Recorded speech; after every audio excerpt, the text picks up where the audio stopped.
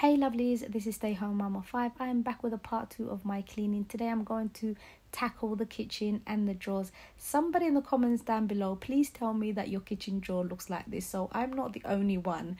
No matter how organized or how tidy I am, these drawers, especially this one, you guys, it always ends up like this. I give it max 2 weeks and then it will end up like this. Somebody will go out, buy a takeaway and leave the mayo in there. Hubby will go and play with his PlayStation and leave the headphones in there. Like, there's all sorts of things in this drawer, you guys. You will find anything and everything. I even found Khalil's old leaving card from his old school. You guys, I just don't understand, but I'm glad that I opened this drawer because I had a parking ticket that was due to expire that was in here a while ago. My permit ran out and the council were kind enough to leave me a ticket on top of my car, but they said, hey Ferdous, we got you, since you're going to pay within 28 days, we'll give you a discount of £60. So thank you, council.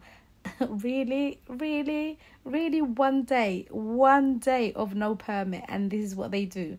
Oh my god, I really can't do this anymore.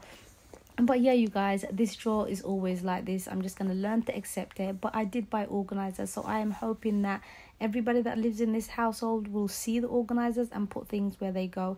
And as I moved along, you guys, it was dreadful. I promise you, it was dreadful. And I'm also happy that I opened this drawer because Eunice opened up his piggy bank a couple of weeks ago and took out some of his money and left £25 in here, and he completely forgot about it. And I am not the one to remind him because that's going to go towards my parking ticket, you guys. So thank you, Eunice mama. I do love you. You guys, my fridge, I always try to clean it once a week. The day before house shopping day is the day I clean the fridge out and take out unnecessary stuff and chuck away things that are expiring, even though it's only been a week. But yeah, I just get rid of things that have been left open.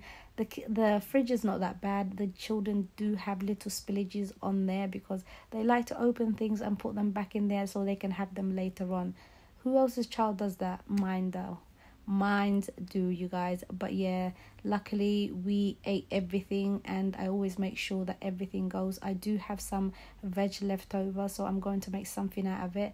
My husband says I'm really good at making something out of nothing, so I'm going to make something out of these vegetables that are left over, you guys. But other than that, the fridge is pretty empty, so tomorrow I can go house shopping nicely and calm. And this is how the fridge looks, you guys. And then this is the snack drawer. Since it is the holiday, you guys, I don't bring a lot of snacks out because the children will snack their lives away if they can. So I just bring out little snacks and then just top it up daily.